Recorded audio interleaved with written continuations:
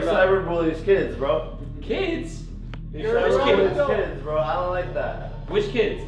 I don't like cyberbullies, and you're a cyberbully. Hi. I should be working on a different video right now about High School Musical, so look out for that. But I saw this Jake Paul confronting Cody Co video yesterday, and I can't stop thinking about it. I guess it's just an extra video. If you haven't heard by now, Jake Paul made a video confronting Cody Co as an internet bully. And if you're not familiar with Jake Paul, he makes YouTube videos. And Cody Co is just a regular commentary YouTuber. I guess we would be in the same genre on YouTube probably. And I'm a fan of his stuff. I don't know either of these guys, and I'm hesitant to even talk about this because I'm not trying to become a drama channel, but there are so many problems with the video, mostly stemming from the fact that Jake Paul doesn't seem to know what bullying is. So if this video comes out dumb, I'll just delete it because I'm not trying to start shit. Anyway, Jake apparently has a problem with Cody because he's made a few videos about him, but who hasn't? I mean, I think that's why he's making the video. But I'm not sure because the premise is very convoluted. There's a douchebag named Cody Co, and we are about to f his life up. Is that a good intro? Yeah, perfect. Thanks, Mom. Nah, I'm just kidding. Kind of. Not really. So is this a joke or is it not a joke? I'm confused and I've watched the whole video. I'm about to confront like one of my biggest haters, 28-year-old wannabe comedian Cody Co. Based on Jake's tone, I assume this is meant to be an insult, calling Cody a wannabe comedian and mentioning that he's 28 years old as if that's some sort of really old age, which I've seen kids use as an insult. But Jake is 22. He's not even that much younger. The other way that Jake tries to cut Cody down in this intro is by saying that he was a little back-end tech developer. I saw this Cody Co guy for the first time when he was working at Fullscreen, which is like a YouTube community network, as like a little back-end tech developer. I have to say, as a 27-year-old former little back-end tech developer, I'm offended. I'm quaking and I'm weeping over my computer science degree. Cody went to Duke for computer science and Jake is acting like that's a bad thing. It's almost like how a jock would make fun of a nerd, you know, in like a stereotypical TV high school. Unrelated, but now's a good time for me to mention that people who went to school with Jake Paul describe him as a bully. I'm not saying it's true. I'm just saying that it's very believable. And now he just shits on people to become famous. That's it. So this is the first big problem that I have with the entire premise of this video. Jake Paul thinks that Cody is just shitting on people to become famous. And like, I can see maybe how it looks like that if you like squint your eyes, you know, and are really far away. But to be honest, it's just a really elementary understanding of criticism and comedy. I don't want to put words in Cody's mouth, but what it seems like he's doing is finding really popular but weird things that people are familiar with and then writing jokes about them. You know, like comedy. And yeah, it's comedy at someone else's expense, but usually it's someone with a bigger platform, or at the very least, he's like talking about their actions and telling his audience not to like go bully them specifically. Does his comedy sometimes have unintended circumstances? Yeah. Does he step over the line sometimes? Sure. But like, everything I've seen from the guy is that he makes an earnest attempt to remedy those situations and learn from his mistakes. It's clear to me that Cody is aware of his influence and tries to be responsible for it. An influence that Jake Paul seems to kind of deny the existence of. Like, this is the guy who had to have Shane Dawson explain to him how his advertising practices could be manipulative to children. So it's like, I've been doing that shit my whole life. So like, for people trying to say like, I'm just doing it to manipulate and trying to make money off of kids, like, shut the fuck up. And he just calls it bullshit. I'm not YouTube's hero. Oh, we know. I'm not here to like save the day and like, you know, do like all this stuff. Literally no one thinks of you as YouTube's hero, but that probably crossed your mind, which is why you're mentioning it, and it really speaks to, it just speaks to how disillusioned his perspective is with reality. Like, you can just tell how morally in the right he feels in this video. So then Jake calls Cody a bully. This guy, Cody Co, is a bully. He's a cyber bully. Oh, and you know all that cyberbullying and negativity that's happening on the internet? Yeah. It's Cody Ko's fault, apparently, so problem solved. It's the worst thing in the world. People hiding behind their computers, talking shit about other people. It's consumed our generation, it's consumed our society, and I think it's largely in part to do with these negative trolls online. So this is the reason I'm making the video. Jake is conflating criticism, which is largely what's happening to him, with bullying. One, those are two completely different things. And two, I think it's a really harmful message. Bullying is seeking to harm someone who is perceived as vulnerable. Thanks, Google. It could be shaming someone for the way that they look, or you know, pulling a bunch of pranks and practical jokes on them. But the most important ingredient is that they're vulnerable. The person that you're bullying has to be vulnerable for it to be considered bullying.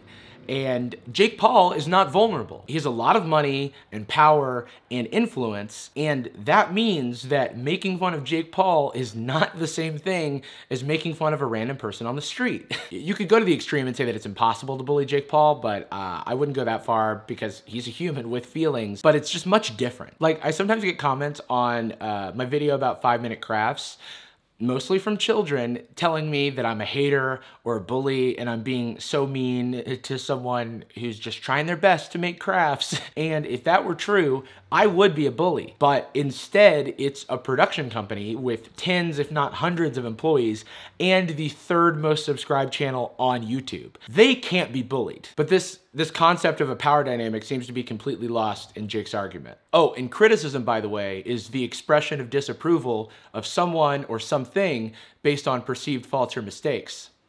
Thanks, Google, you've done it again. In comedy, there's this concept of punching down, which is when the butt of the joke is someone with like less power or status, and that's bad and should be avoided. But as someone who watches Cody's videos, it's clear that he's never trying to punch down. Jake, on the other hand, Say Donald Trump. Donald Trump. Donald Trump. Yeah, we got it. You got it.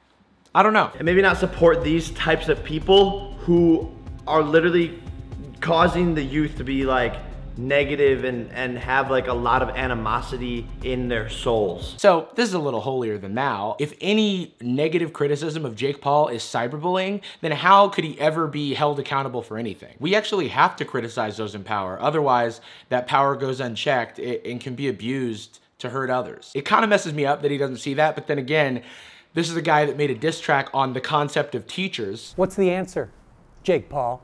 Why don't you tell us some shit that we're actually gonna use in our real lives? We should be holding Jake and Cody and all creators on this platform accountable for their actions, except me. Come on, don't be a cyberbully. Like I said, I don't like making these videos, and like to me it's kind of like, ah, just fucking just like doing shit just to like talk shit about each other. I actually think Jake has a good point here. There's a bunch of random and unnecessary drama and talking shit. Like, for example, several diss tracks promoting a false beef between two brothers. Little brother Jakey try to roast me. Or again, several diss tracks promoting a fight between some YouTubers. Like, totally unnecessary stuff. But that's different, to me at least, than making a video calling out Jake Paul for promoting those gambling mystery boxes to kids. Jake Paul's evidence of why Cody is bad is, it's just really tame. Logan's, I watched that one. He's dressed up as a minion. I don't know who the f made that call. Who signed off on that? Who was like, yeah, dude, for your first single ever for the video, you should definitely dress up as the thing that everybody in America hates most. I can't imagine like being a human and having this much hatred inside. I didn't edit that. He earnestly used a clip of Cody poking fun at Logan Paul's minion costume as an example of why he has hate in his heart. If someone was watching this video and it was about them and they didn't have tough skin, that could seriously affect them. I mean, this is what it's all about, isn't it? So Cody's doing this interview show with this guy named Jeff that has like surprises and gags and stuff in it. And the big surprise at the end is that Jake Paul is waiting to confront him. What's up, man? Are you serious? What's up, man? Are you trying to find me? But it's immediately clear that no one, including Jeff, expected Jake to come in so hot, so he asks him to do his intro again. Do it again, do that again, do it again. Sit down. No, do it again. Come in, but Come in what? Nicer? come in nicer, dude. You don't You're care about cyberbully's kids, bro. kids. You're cyberbully's kids, bro. I don't like that. What kids indeed? Because when Cody asks for the names of the people that Jake Paul is talking about, he says he doesn't want to give that information. So like, what are they supposed to discuss? There's kids out there, like I've met girls who you've like gone in on, and like I don't f with it. I don't need to bring up their names to cause drama for them. Cody clearly wanted to remedy the situation. I don't like cyberbullies, and you're a cyberbully. This is just so weird. I'd also like to point out the hypocrisy of calling someone a bully while you surround him in a room with cameras and people meant to intimidate him. And then Cody kind of sarcastically apologizes. I'm sorry, man. Hey, man. You said sorry. That's good. Yeah. I'm sorry for bullying you. And then everything's fine, and they just talk about how funny Cody is. I watch his videos and they're good. They're funny. Yeah, you're hilarious, bro. Like you're hilarious. That's not what anyone's debating. But in the aftermath of the confrontation, it's clear that we've made no progress. He can be a little bit more thoughtful, and I can be maybe a little bit more understanding to like comedians. He was just kind of deflecting the whole time. He really wasn't deflecting at all. Jake just kept saying the same thing over and over without giving any more information, so it's kind of hard to dig deep. I really hope this is some big joke, but Jake Paul's tweets after the fact, like, do not help. This generation we live in is disgusting with a Q. From the beauty community drama this week to people taking a serious message about cyberbullying and turning it into a joke because Jake Paul said it. Where's the good? Where's the fun? Where's the love? Too many negative souls. We're not making fun of this good message because Jake Paul said it. We're making fun of it because it was a really bad argument. I don't deny that the message came from a good place. It's just that like the example that he gave was not a good one. I can empathize with the fact that it's hard to suddenly come into an audience and have every one of your actions criticized. But it kind of comes with the territory, and Jake Paul like leans into that attention for sure. I mean, he's been at this for years, so he has to know that you just kind of have to roll with the punches and not try to tear down or cancel anybody who criticizes you. That's all I wanted to say about that. I hope it's not completely out of pocket for me to talk about this drama that isn't mine. But I tweeted about this yesterday, and I got included in the Twitter moment, and so a ton of people who were Jake Paul's fans saw my tweet, and so I just got like all these responses from his fans, and I just like couldn't get over how, you know, completely missing the point so many people were. All right, I gotta get back to work on this High School Musical video. See ya. Bullying, knock it off. Racism, knock it off. Bigotry, knock it off. Crime, knock it off. Robbing banks, knock it off. Not saying thanks, knock it off.